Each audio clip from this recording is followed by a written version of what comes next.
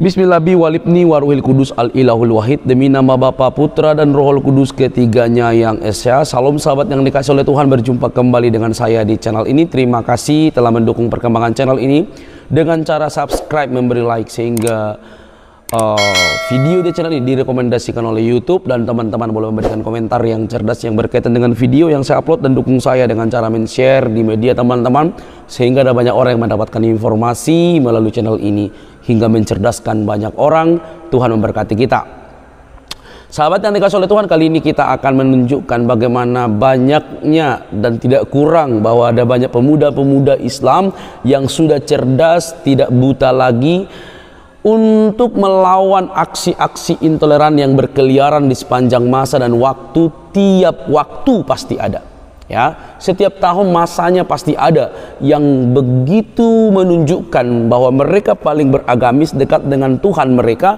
Di saat yang sama mereka begitu sombong, beringas dengan membubarkan, melarang orang-orang berkeyakinan lain beribadah di tempat mereka dan melarang mereka untuk menyembah Tuhannya. Nah, sahabat yang dikasih oleh Tuhan, tetapi harapan kita, dan puji Tuhan, harapan kita tidak pernah pupus, karena ternyata ada banyak oknum-oknum muslim yang sudah semakin pintar melihat bahwa aksi-aksi itu tidak baik untuk dilakukan. Dan semoga dari Indonesia orang-orang yang memiliki paham intoleran dan ustadz-ustadz yang memiliki paham intoleransi segera didisiplinkan oleh pemerintah. Nah, kali ini seorang pemuda memaparkan kehidupannya, masa kecilnya hingga dewasanya, bagaimana hidup berdampingan, bahkan satu rumah dengan orang Kristen, bisa bernatal di rumah itu dan tukar menukar makanan, namun hidup damai tanpa mengganggu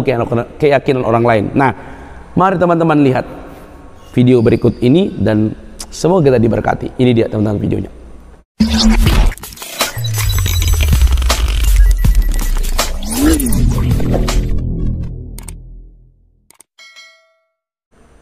Ini tanggal 25. Yang namanya orang Nasrani itu ibadah ada gereja, Bu.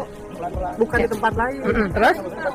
Ini kalau Ibu bilang ini bukan gereja, berarti Ibu nggak sah ibadah di sini. Nggak masalah. Kehidupan beragama itu ketika masing-masing menjalankan agamanya indah. Kehidupan saya pribadi, bahkan satu rumah yang dibagi sekat dua dengan yang berbeda agama, dan kehidupan tersebut indah sampai mereka pindah. Bahkan kami besar bersama. Tapi kami tahu batasan-batasan mana yang menjadi batasan kami untuk toleransi terhadap ajaran agama yang lain. Bahkan keluarga si Tongko tidak pernah sekalipun mengajak kepada saya untuk datang ke gereja. Tapi anak-anaknya, Rio, Roni, antar saya ke masjid untuk belajar ngaji, merayakan hari ibadah di dalam rumah. Apa salahnya? Saya ingin membahas satu hal yang mungkin banyak orang tidak tahu, yaitu tentang kehidupan pribadi saya sendiri. Dan ini satu pengalaman yang menurut saya pribadi adalah pengalaman yang luar biasa. Karena apa? Saya dilahirkan dari keluarga yang memegang teguh, memegang kuat agama Islam dan menjalankan syariat Islam. Termasuk almarhumah ibu kandung saya pribadi, yang dengan mata kepala saya melihat dari kecil bahkan sampai beliau meninggal, bagaimana beliau ini tidak pernah meninggalkan sholat malam, yaitu sholat tahajud, kemudian dilanjutkan dengan membaca Al-Quran, bahkan terkadang sampai tertidur di sajadah untuk menunggu sholat subuh. Dan kehidupan kami pun diajarkan bagaimana cara hidupnya orang Islam, cara berdampingan kita dengan orang non-muslim. Dan ini adalah sesuatu yang sangat menarik bagi saya pribadi. Maka ketika mendengar satu pelarangan tentang hari raya ibadah umat agama lain, maka untuk saya ini cukup menggelikan. Karena bagaimana tidak, ketika kecil ada satu rombongan keluarga datang dari salah satu kota di Sumatera, saya tidak sebutkan kotanya.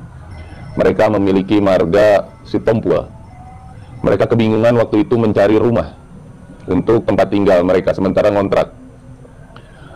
Maka alhamdulillah, dan beliau sempat datang ke rumah kediaman kami waktu itu. Dan saya waktu itu masih umur 7 atau 8 tahun kalau tidak salah. Maka yang saya saksikan hari itu adalah luar biasa penyambutan dari almarhumah ibu kandung saya pribadi. Karena bagaimana tidak, beliau menyediakan rumah untuk keluarga Nasrani tersebut. Maka keluarga si Tompul tadi mengatakan, "Ibu, saya per bulannya harus berapa?" Ibu saya mengatakan, kalau kalian mau tinggal di sini, tinggal saja. Tapi keluarga si Tompul tadi bersikeras, tidak. Katanya, saya tidak ingin tinggal begitu saja. Kalau diizinkan kami ngontrak, maka kami akan lebih senang. Kata kepala keluarganya, yang saya sebut sampai hari ini pun si Om. Maka singkat cerita, waktu berjalan, maka rumah kami yang waktu itu berkediaman di Bandung, maka kami sekat menjadi 2 bagian. Kami, tuan rumah di belakang, dan keluarga yang ngontrak ini di depan. Ibu kandung saya bukan tidak paham siapa yang ngontrak di rumah itu. Karena dari marganya pun sudah jelas. Maka mulai itu rumah bagian depan ditata. Dan tidak lupa mereka memasang salib.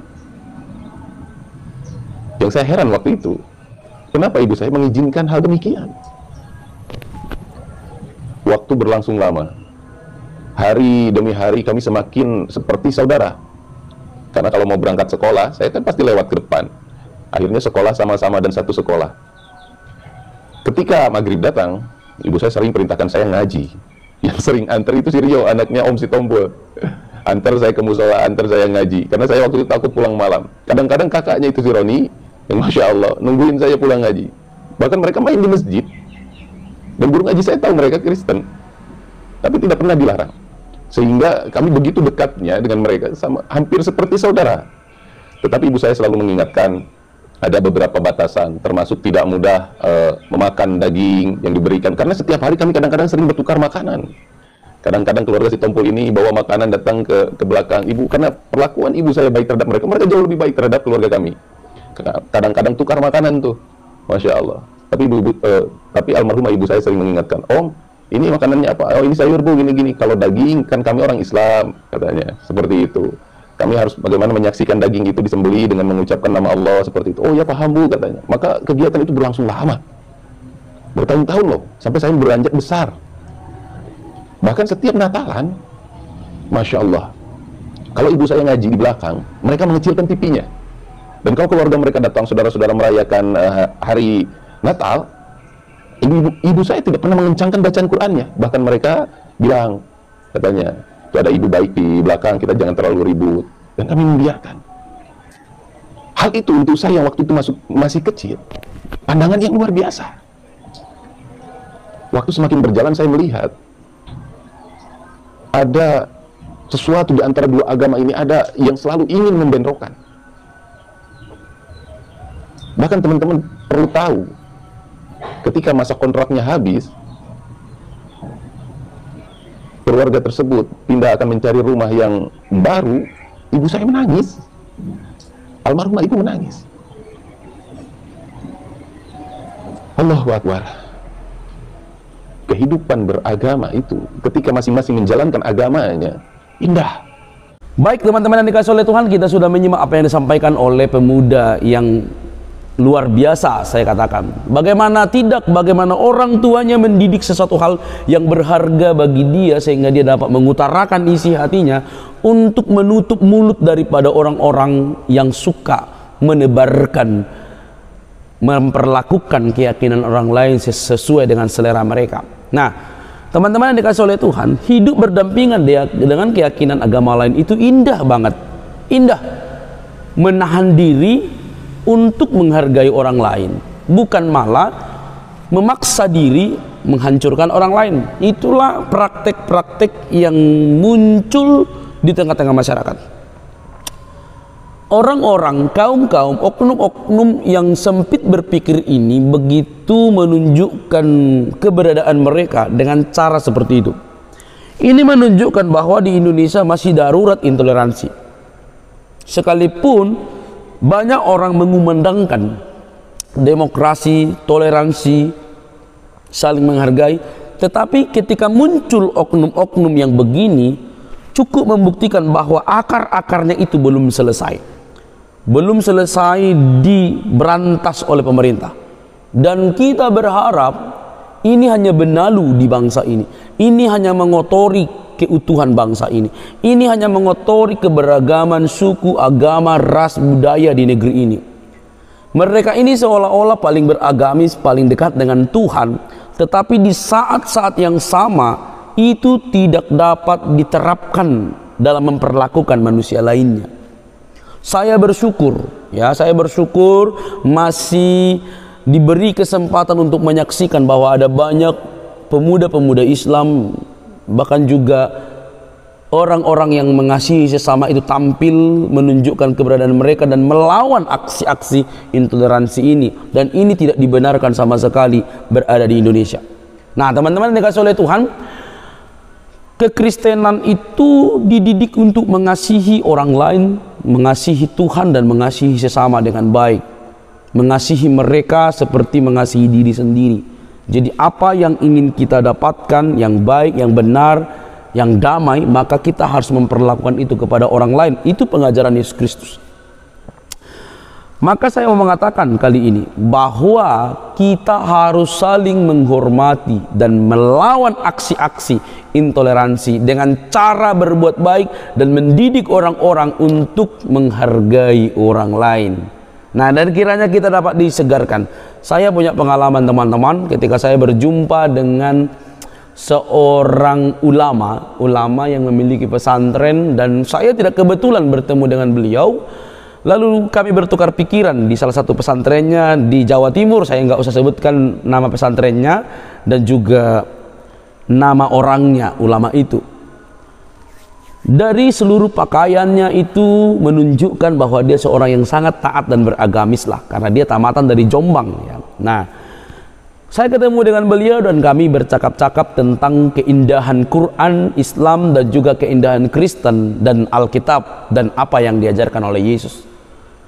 Di satu perkataan yang saya kutip dan saya ingat betul bahwa beliau berkata dalam hal bertoleransi dan menghargai orang lain. Dia kasih contoh, jikalau saya dan istri saya memasak bubur dan baunya itu dicium oleh tetangga yang pertama dan kedua, maka bagi kami yang memasak bubur itu harus memberi semangkok bubur itu kepada tetangga tersebut. Wow, itu luar biasa teman-teman. Jadi setiap orang yang mencium tetangganya yang mencium semangkok bubur yang dimasak, maka mereka wajib memberi semangkok atau sepiring bubur itu untuk mereka. Lantas saya juga menyahut bahwa pengajaran Kristus itu pun hampir sama. Saya paralelkan bahwa Yesus pun mengajarkan orang Kristen untuk memperlakukan orang lain seperti diri sendiri, menghargai, menghormati, membantu dan mengasihi. Jadi sebenarnya ada paralelisasi tentang bagaimana memperlakukan orang lain dengan baik. Nah, itu yang harus ditekankan. Jadi kita ini bukan tidak punya teman Islam, bahkan petinggi-petinggi Islam yang bertoleransi, tetapi masih ada oknum-oknum secuil begini yang masih menunjukkan keberadaan mereka yang harus diselesaikan sampai kepada akar-akarnya. Tentu bagi aparat, bagi pemerintah harus lebih tanggap, karena ini benalu bagi bangsa ini. Nah, sampai di sini teman-teman video saya. Jangan lupa untuk mendukung saya dengan cara subscribe, like, comment, share di media teman-teman. Sampai ketemu di video saya selanjutnya. Bye-bye.